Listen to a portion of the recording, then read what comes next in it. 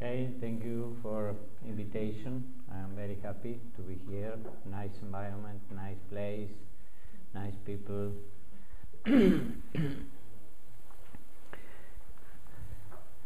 This is a study we have done with a large group of people that help us very much with labs, with support, with financial support. Hello.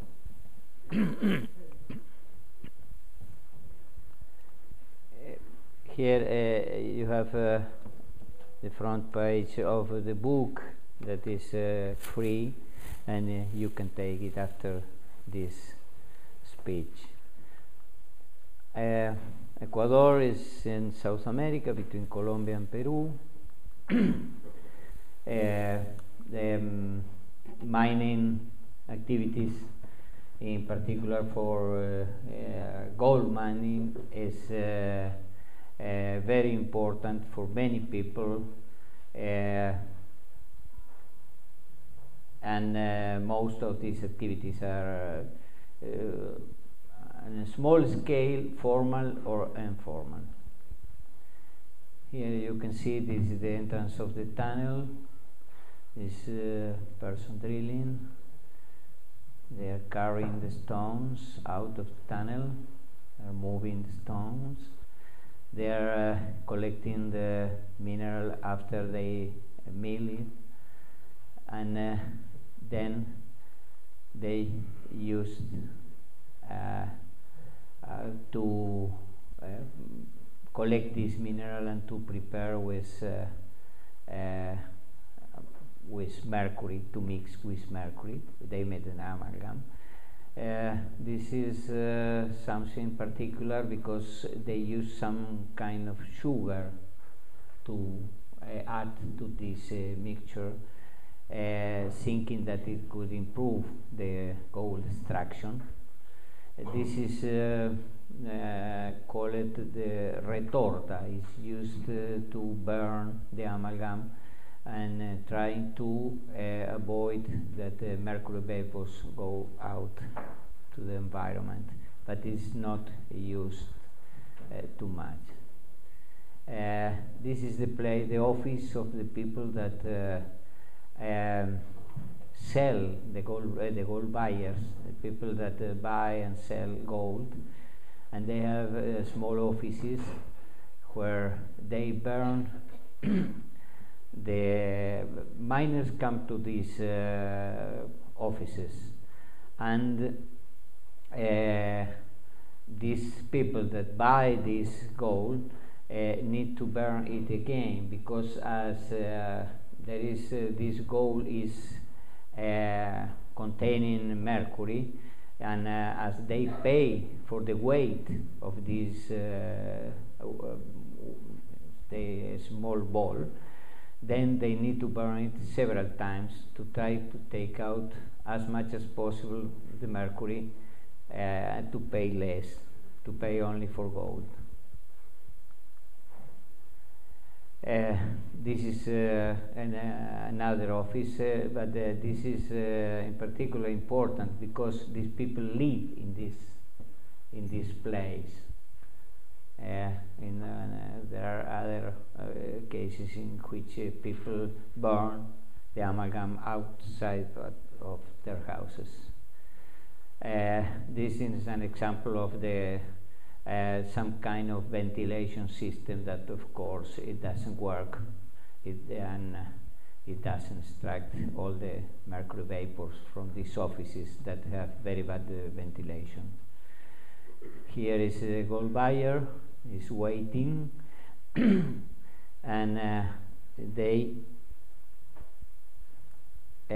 use this equipment to try to move to get some ventilation after burning, but of course it's not too useful. And here is the ball that finally they buy. We have done different kind of studies about different kind of risk. We measure silica dust,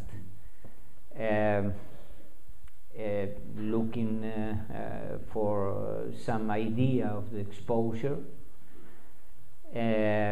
These analyses were done in Sweden, and we prepared a questionnaire, and we did some X-rays following the ILO classification, and we found we tested approximately 260 miners, and you can see that sorry.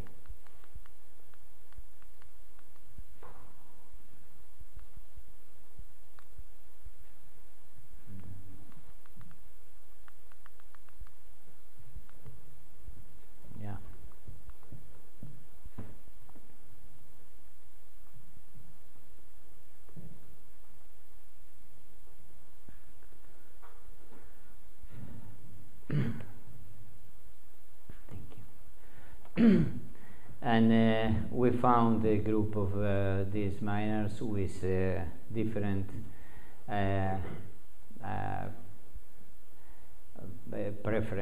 prevalence of silicosis. We measure noise in different parts of the tunnel, and we found different equivalent levels, and we found different different disorders. We follow the Klokov classification from Italy, and it was important to see not only this neurosensory deafness, but also some other problems that are related with infectious disease.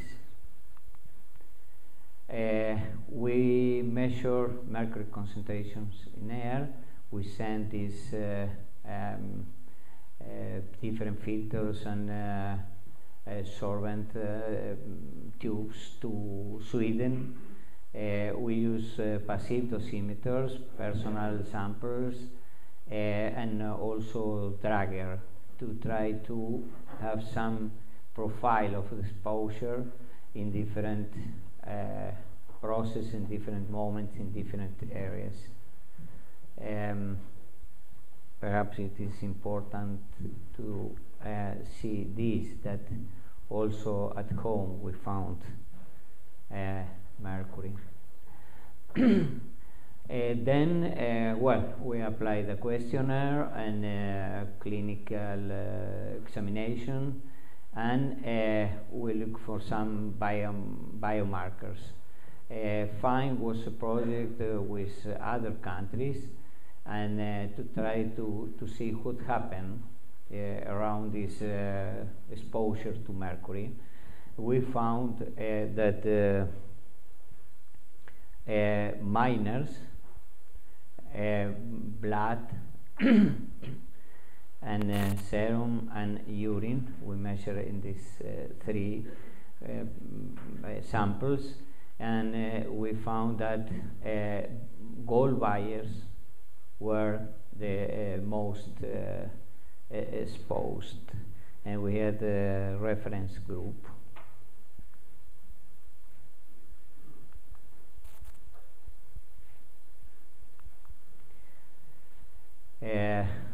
We found a significant difference in mercury levels in urine between gold buyers and miners compared with the reference.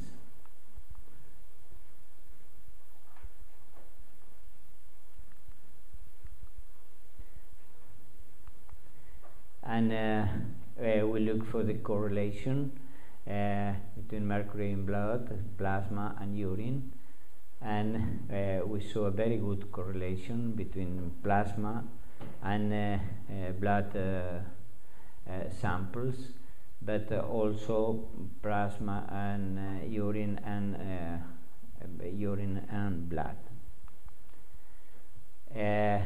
We look for some confounders, We ask about fish intake because this small scale production is in the coast and people take fishes in the river.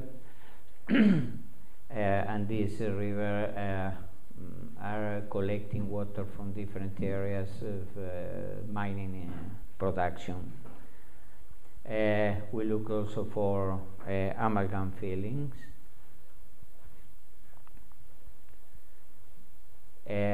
This is very important to try to identify the problems, because as it is informal production, we cannot, it is not easy to standardize the exposure. It is not easy to really identify the moments and what kind of exposure and how often they are exposed. So it was very important to ask and to talk with the miners about the last burning. Last burning is a key question, because here we can see that it decreases the presence of mercury in urine, and we found that after 50 days in average, we are looking for mercury is decreasing in urine. This is we look for some genes, try to identify the influence of some genes, and we found that there is a gene that influence at this point. These genes influence the possibility to eliminate mercury. So it depends if people have more or less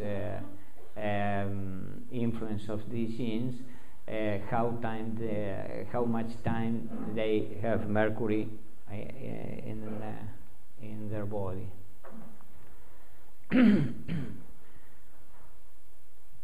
50 days is in average, and it goes between 32 days and 77 days. This is very important because we need to have a control of this decrease rate. Then we use the CAT-6 to look for tremor, balance, coordination, and we look for the peripheral sensitivity.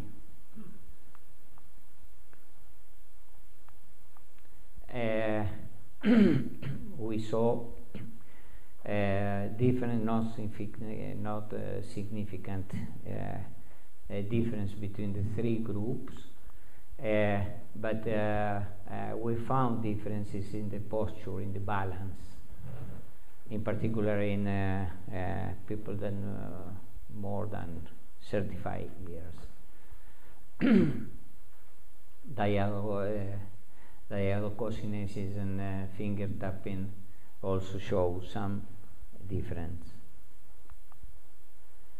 Then we identify three groups of children of an urban area, of a rural area, and a mining area. We collect samples in the schools in these three areas, and we found that there are possible exposure sources like polluted rivers, soil, some agricultural products,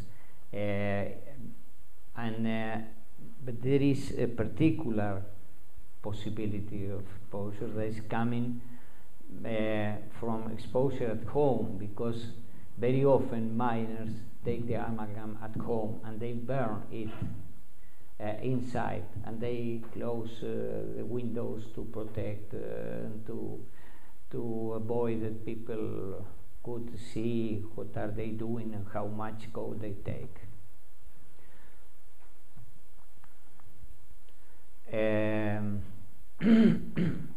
Here you have a number of children of different areas. It was particularly important because we found high level of mercury in the children's. Also comparing with other countries that participate in the project, you know, Ecuador was got the highest level of mercury in children. Then it was China and other countries. Of course, it is not all over the country. We can say that it is like a worst case in the mining area in particular. Here we can see the difference between the three areas where samples were collected, and you can see that mining is the place where we found the highest values. Some interesting things is the lead concentrations in blood in children, because again, Ecuador, comparing with 6 European countries, China and Morocco, show the second highest level. And this is very important. We talk with our colleagues, where is this lead coming from? And one possible source is the presence of lead in the rocks, the lead in the dust, but also because in the process they use some lead because they think that it improves the gold extraction, and they use a substance called litargyrio that seems to be as a lead acetate.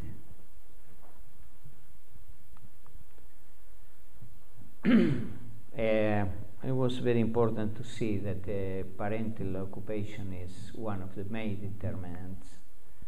When parents are minors, the presence and the higher values are frequent. We found also toxic levels of mercury. Here you can see women at work.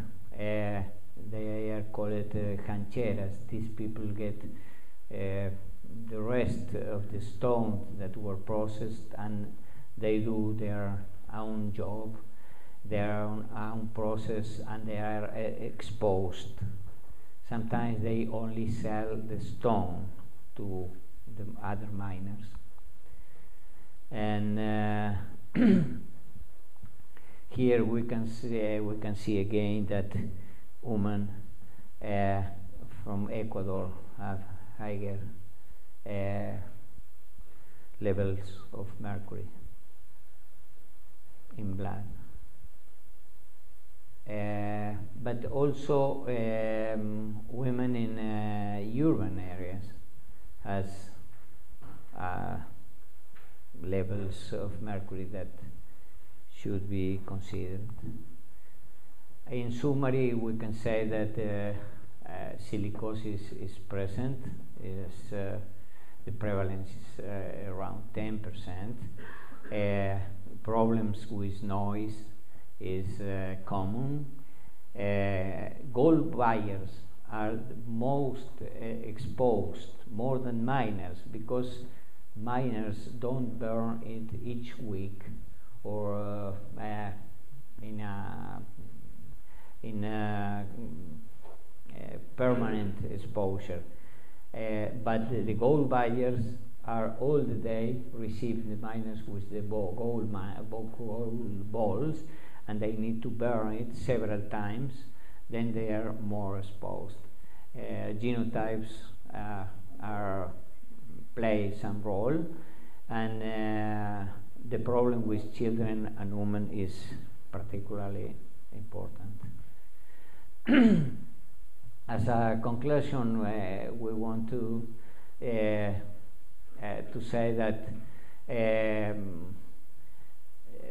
we identify that there is an occupational exposure, but also an environmental exposure.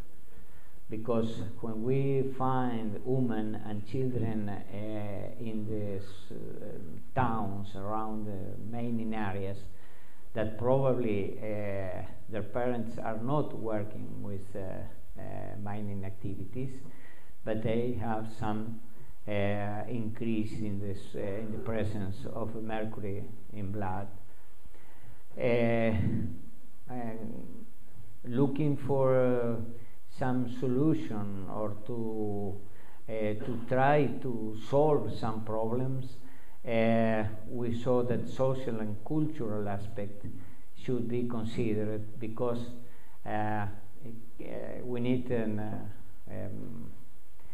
a possibility to keep in touch with the culture of the people, because we can say that that is not a technical approach, that is not scientific, but this kind of approach very often doesn't get the result we think it could give us. So I remember yesterday the very important presentation of our colleagues Water from United Kingdom, and I can say that we need to find some way to let people to participate and to talk and to try to understand what we propose, and how to identify the problems, and not in a vertical way in which we are saying that is science and the other things are not scientific and so on. And then to participate could be a very important